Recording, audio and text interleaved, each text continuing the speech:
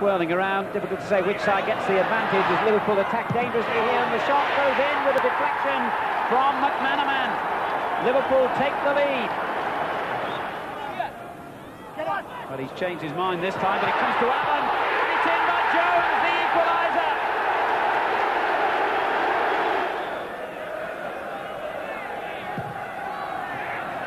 Allen's header, and it's turned in, and the youngster has scored on his full debut. It's Andy Myers who's given Chelsea the lead. Burrows turning it in, McManaman's header, Rush! Liverpool have equalised.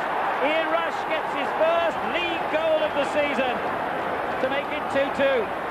Souness insisted the title was not beyond his injury-ravaged team at such an early stage in the campaign. But the news from the casualty ward wasn't getting any better, and Liverpool had gone 7 weeks without winning a league game.